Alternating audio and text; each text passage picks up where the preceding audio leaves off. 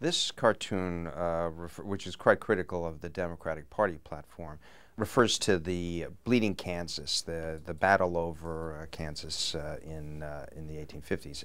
In fact, you can quite see in the background are the hanging of an individual on the right and the burning of a farmstead on the left, which is indicating the battle between representatives and advocates of free states and slave states that are battling for supremacy in Kansas at this period of time.